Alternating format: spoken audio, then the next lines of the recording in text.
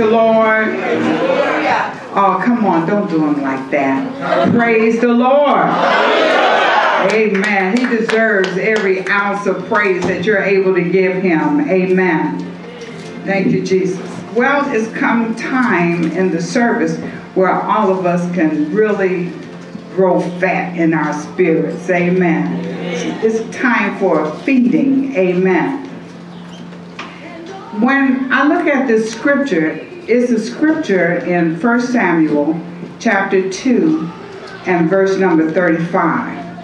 Did you know that in the Word of God, there's a scripture that describes almost everybody in his body? Amen. This scripture describes our man of God here of this house.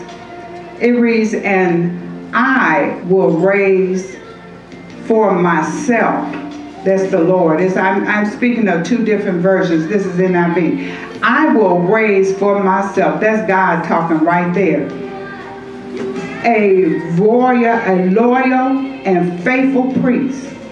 I will raise me up, a faithful priest, and his name is Jeremiah Cummings." Amen. Hallelujah to God. "That shall do according to that which is in mine heart and in my mind. And I will build Jeremiah Cummings a sure house, and he shall walk before mine anointed forever." The anointed, the appointed, the commissioned man of God, your spiritual father, amen, and our master teacher is going to come and bring the word of God to you on today. And we're going to ask you all to stand and receive our very own apostle, Jeremiah Cummings. Let's receive him with an amen. Love you. Amen. God is good, and he is so awesome. And I thank God for this opportunity to be able to share his word. I want to say that I had given a decree last week about, we have heard enough words. We have had enough church. And now it's time for us to take what we have heard and show that we have faith to believe. Faith will cause you to walk out. I heard one minister say about 27 years ago, he said, faith can become so strong that you can jump out of a plane without a parachute and know that God is going to be that parachute for you. Walking out on faith, you can go through hell with a gasoline jacket on and not burn. Ask Meshach, Shadrach, and Abednego. Amen. And so this is a time that elevation and acceleration is to take place in the 6th month of 2017, which is 6,017 years after the creation of Adam. So we're going to get into the Word. I don't teach a traditional gospel. I teach by revelation, and that's all I know. So you're blessed. I'm blessed, and my wife are blessed that you're here. But you are also blessed because you are here today. And for the ones who are not here on vacation or whatever they may be doing, I hope that they have a hunger and thirst, and I hope that you go back and tell them, people came from the United Kingdom to be here. People came from Toronto, Canada to be here. People drove 9 hours, from Atlanta, Georgia last night to be here today. And so they have a hunger and thirst for righteousness.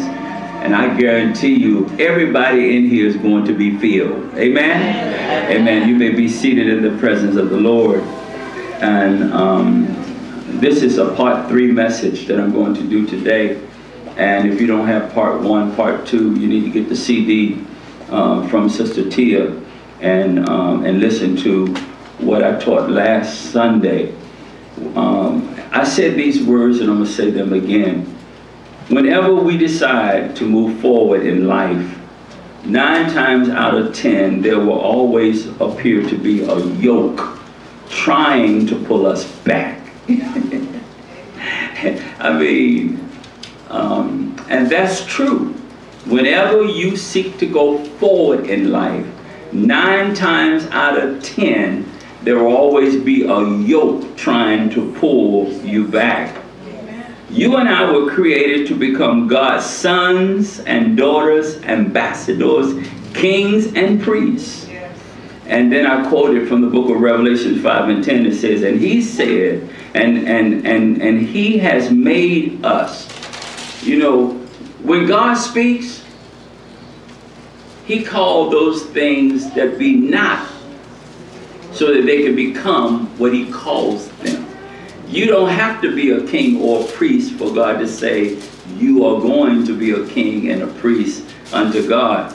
But he says, and he has made us, from Revelation 5 and 10, and he has made us unto our God kings, queens, and priests, and we shall reign on the earth. Did y'all see that? Amen.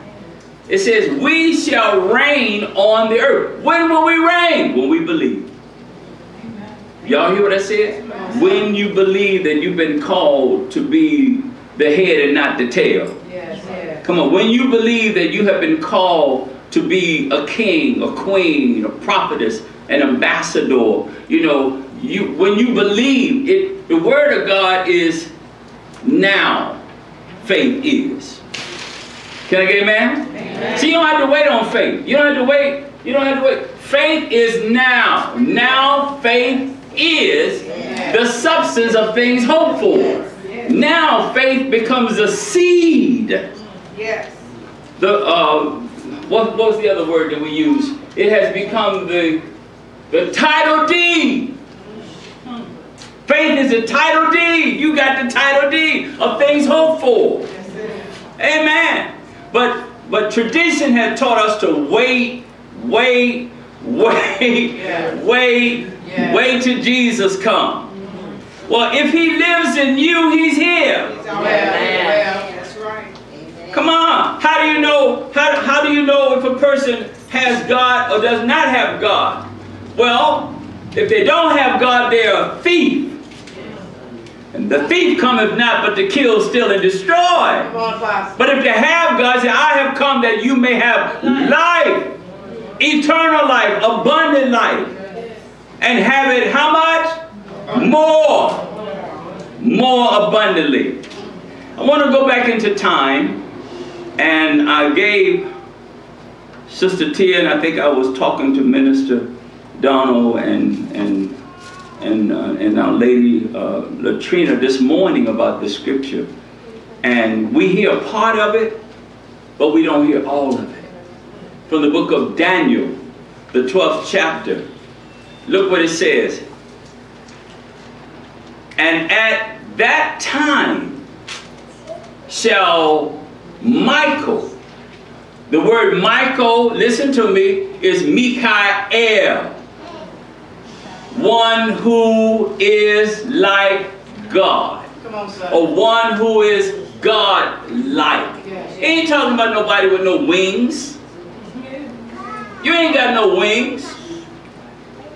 He's talking about a real human being.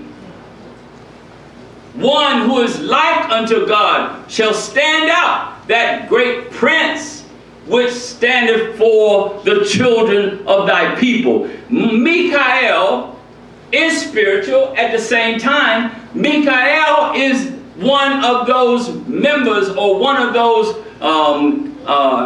what we call angels, who are part of the covenant enforcement agency. Amen. Amen.